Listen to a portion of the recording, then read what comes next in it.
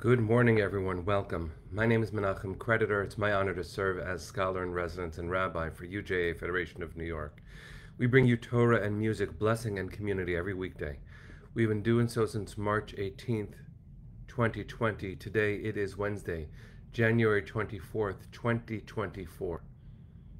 It is an extraordinary thing that we have done, creating this community of Torah and friendship, togetherness and learning and support for a very, very long time. 977 consecutive weekday broadcasts. It's beautiful to see you here. Ron and Cheryl, Justin, Valerie Hineni, I am here too. Anna and Shari, Boker Tov, Barbara and Judy, Dale and Marilyn, good morning, friends. I hope that all of you are safe and well. Arlene and Chana, Marilyn and Sharon, Carl, Haley, Lydia, Fabrice, April and Linda, good to see all of you. Barry and Joseph, Blair and Natalie, hi. All right, friends, let's take a second. Let's take a breath. Let's sing a blessing, learn some Torah. Here we go.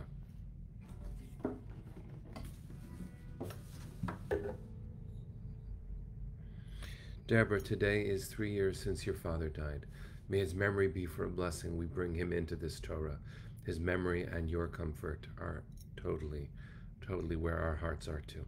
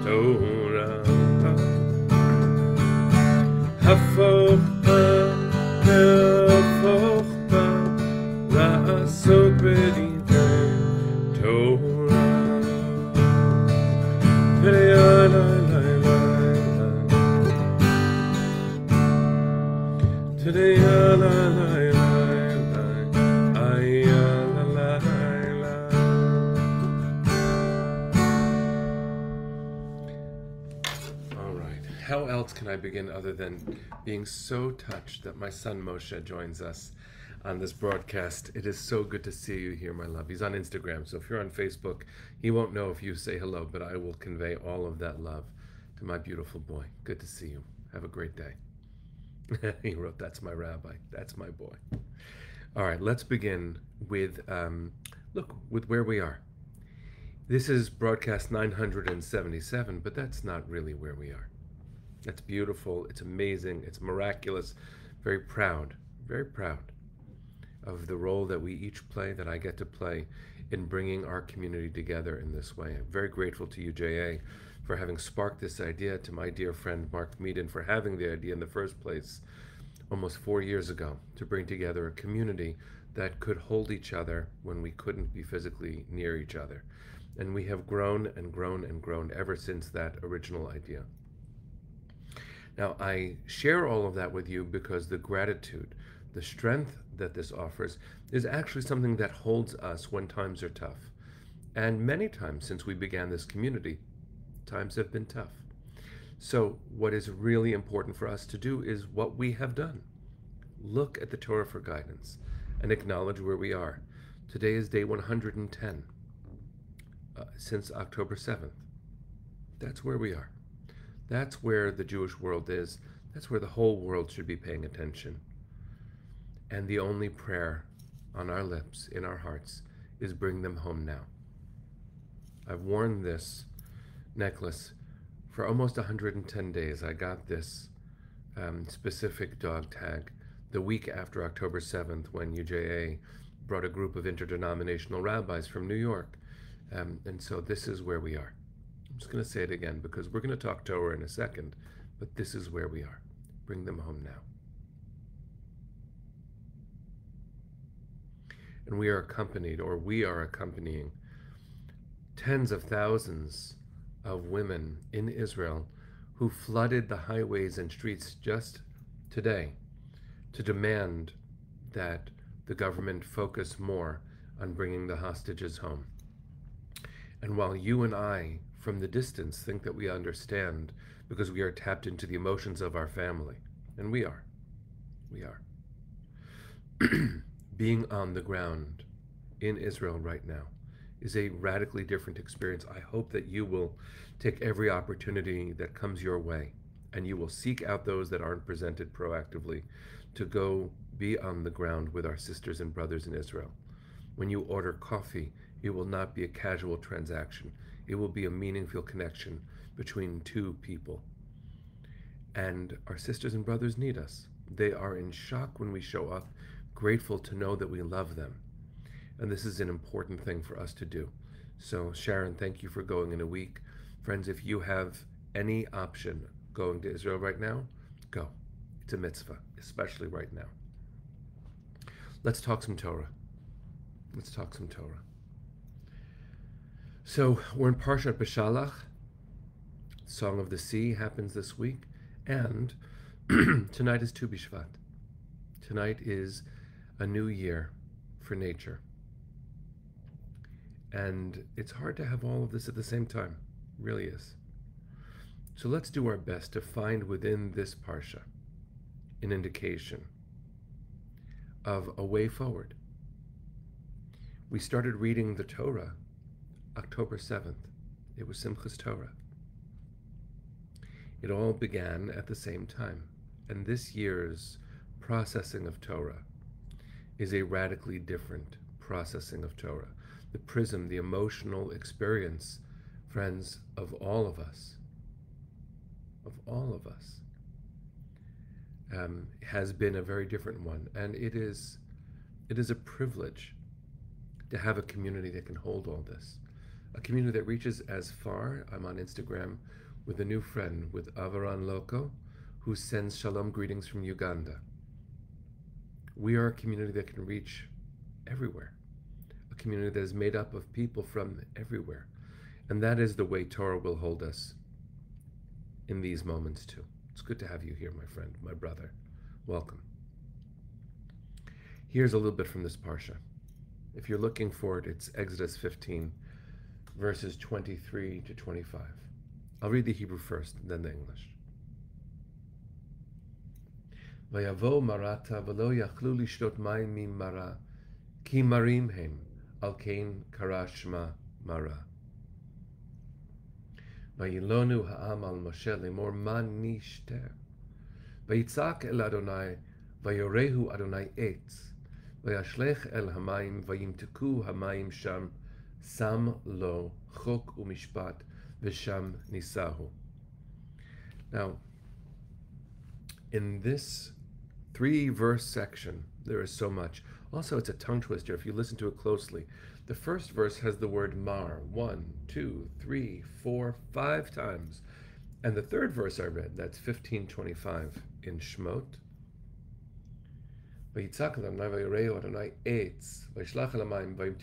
Listen to this last.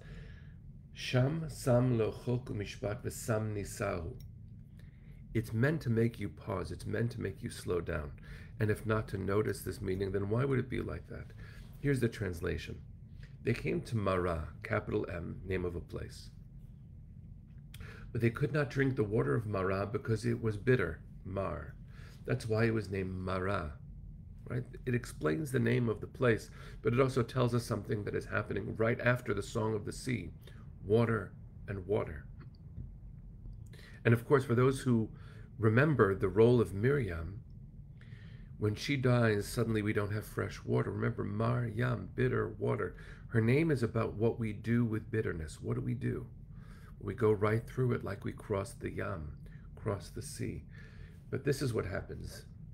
The water was bitter, they couldn't drink, and the people grumbled, they complained against Moshe, saying, Manishte, what can we drink? So he cried out to God because he didn't have an answer. And God showed him an eitz. It's alternatively translated as wood or something else. We'll get to that in a second. He threw it into the water, and the water became sweet.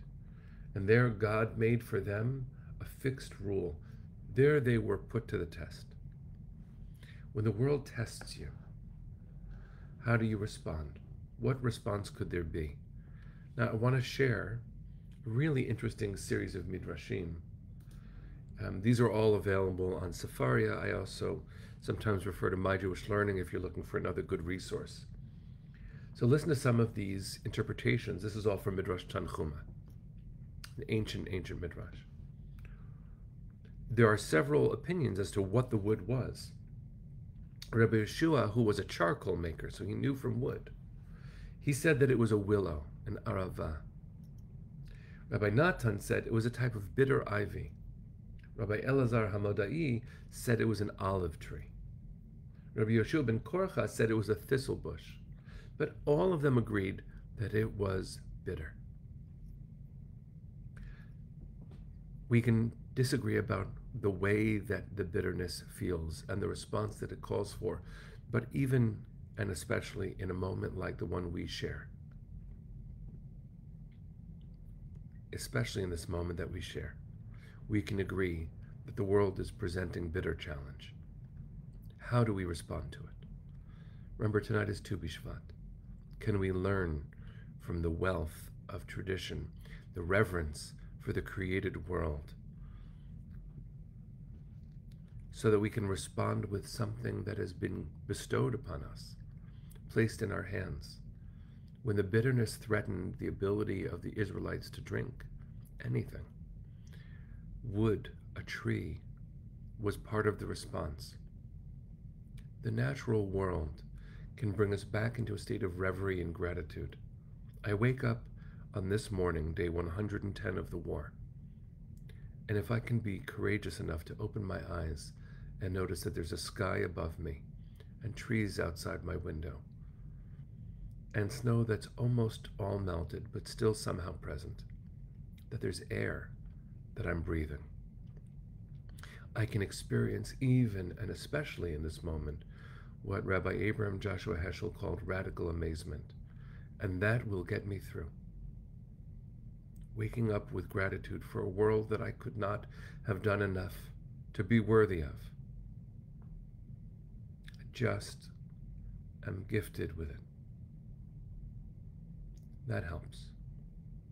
That wood that Moses threw into the bitter waters, it was just part of the earth, and it solved a problem of how to feel nourished in harsh conditions.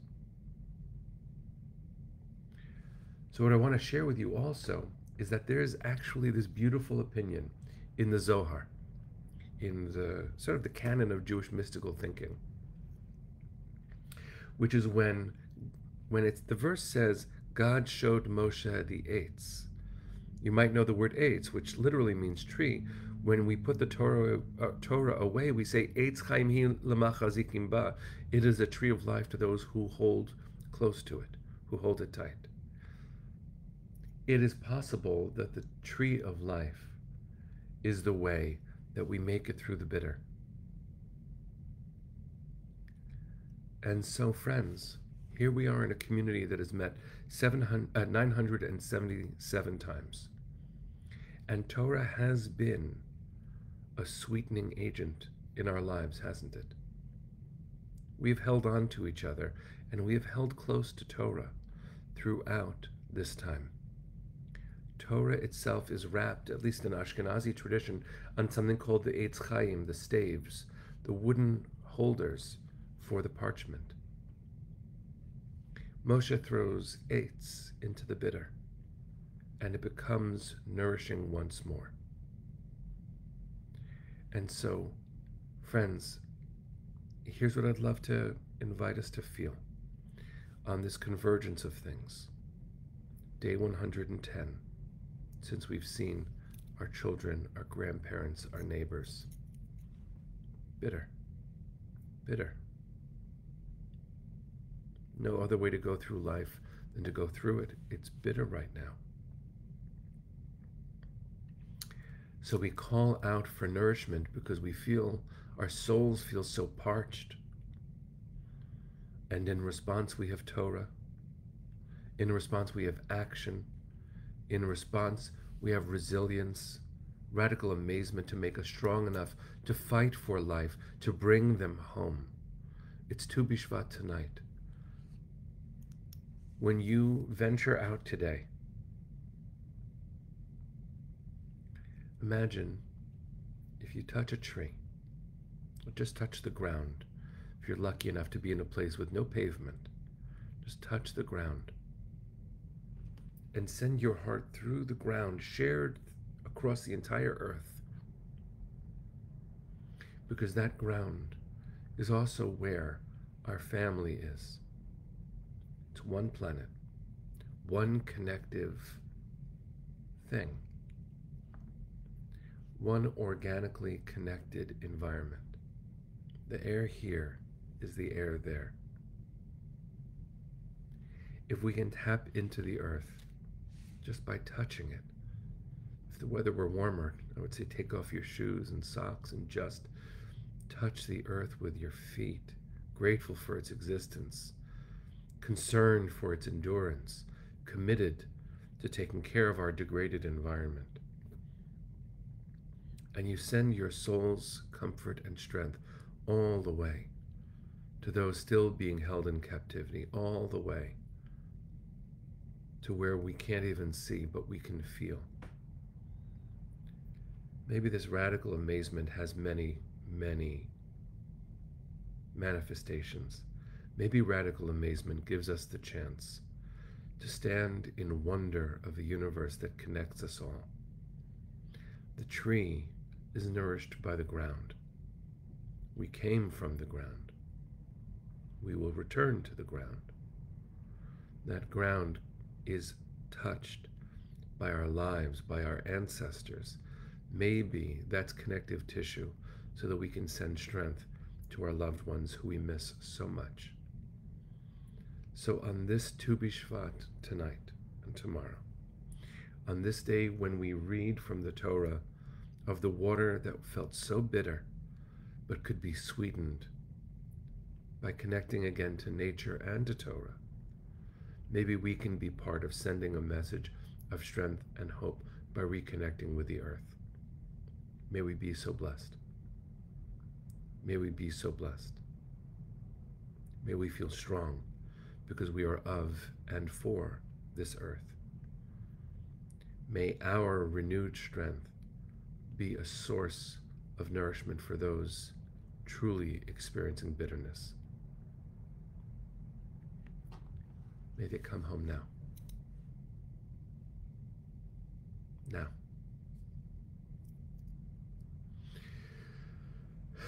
Okay, friends. Let's take a breath.